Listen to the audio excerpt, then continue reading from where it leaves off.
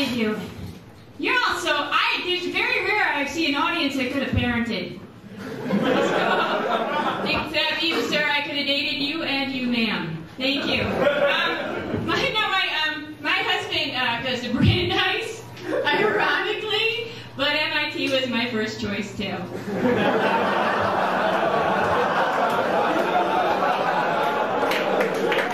Thank you. No, he's a lot younger than me because I'm very skilled.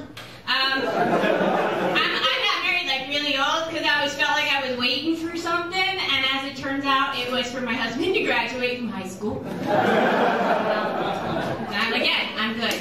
But you know, it's hang up the party pan. It's Jesse because, you open a fortune cookie and it says whore.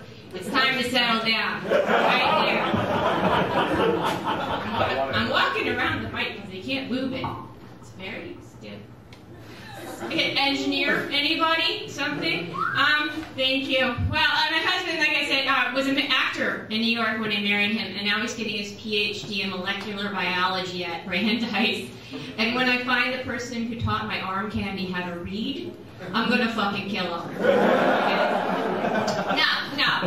I don't, he's like, you know what's interesting about genetics? I'm like, not a fucking thing.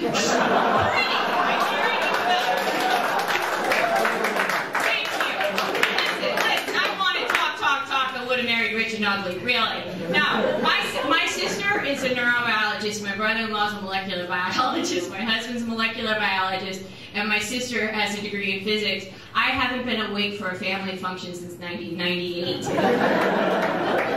Nothing interesting. He was young. He drinks like a girl, because he goes to Brandeis.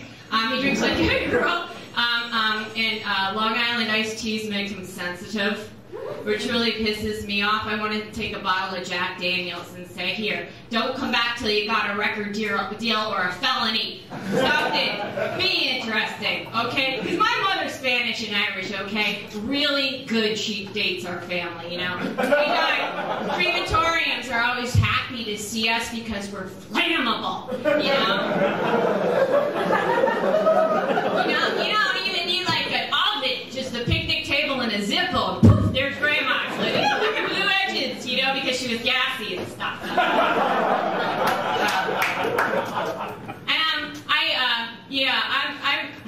I hate when an audience is smarter than me. Everybody's smarter than me. My daughter's smarter. She's 6, right? She found a picture of when I was pregnant. She comes in and she goes, how did I get in there? And I said, I don't know. I was drunk at the time. You know, ask Daddy, okay? While you're at it, ask him about the war in Iraq and tampons. That'll keep you busy for a while. You know, she's very bright, right? And her intelligence is a point of contention, a little. When she was about 1, we were in this diner, right? And she has a bottle. Bar? No, that was later. She has her bottle at the end of the table, and she drops her bottle off the end of the table, looks at the lady sitting in the booth next to us, and she goes, oh, shit. And I thought, that was just advanced. That was great. And he goes, that is not acceptable. And I said, well, cocksucker's too big a word. Something to build up to. Nothing wrong with the word cocksucker. Really, when you think about it. Loser means you're worthless. Cocksucker means you're friendly. I know some people would like to see more of them around.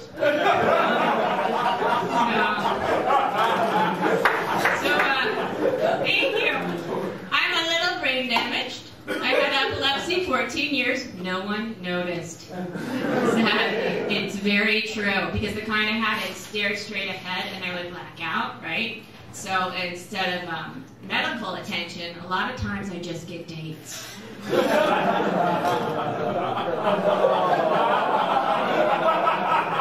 don't snub me, Panic at the Disco.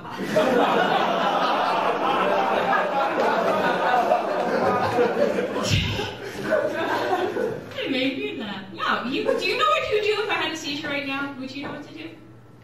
Because people think you stick something in the mouth, which is very wrong. What you would do?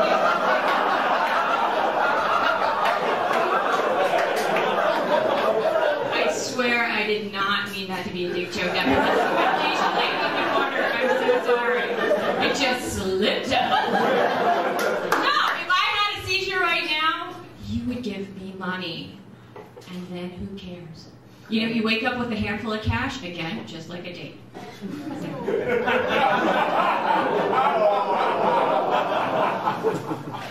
ruining me. So, see, now I'm trying to remember my act, because it's stuck. No, I want to go into a coma, like, until February anyway, because it's like George Bush keeps breaking shit, right? When we hired him, there were 9 planets. Can't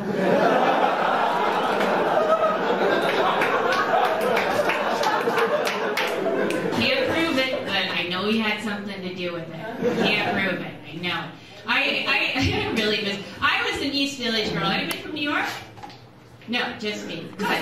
No, I had more tattoos on my torso than like a Malaysian hooker, really. But I'm like a hardcore New York girl. I don't drink anymore, which kind of sucks. I miss it, man. I miss, like, I had that friend who I used to drink with that I didn't really like. I just wanted to see what was going to happen next, you know? And we were sitting in a bar one night, and she turns to me and she said, "The Catholic Church vomited the potato famine." And I said, "Well, if there was no potato famine, where did the potatoes go?" And she said, "The Vatican, it's huge. There's not root cellars or catacombs." And then they drank a whole lot more, and it made sense. And then I remembered I was raised Catholic. I remembered this song. I went, "Christus natus digenter gloria in excelsis Deo. Hide the potato." That's my time. My name is Jessie Body. Thank you.